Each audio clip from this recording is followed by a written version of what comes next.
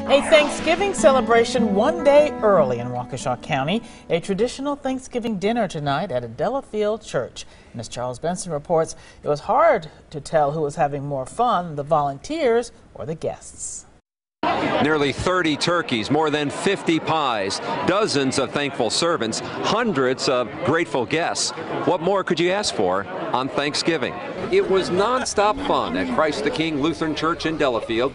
That's why Rich Quinlan volunteered. Word is you have the most important job here. I got to keep the gravy going.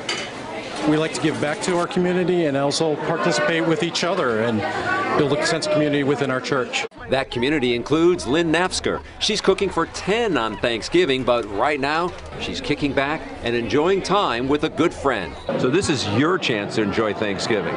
Right, without the commotion.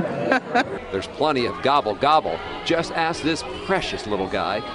Carol Dahlman is enjoying her Thanksgiving meal now. She volunteered to work Thursday so others could have off. We have so much to be grateful for, especially when you work in a hospital and you see so much pain and suffering.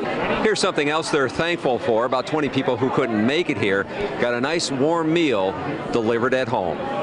In Delafield, Charles Benson, today's TMJ4.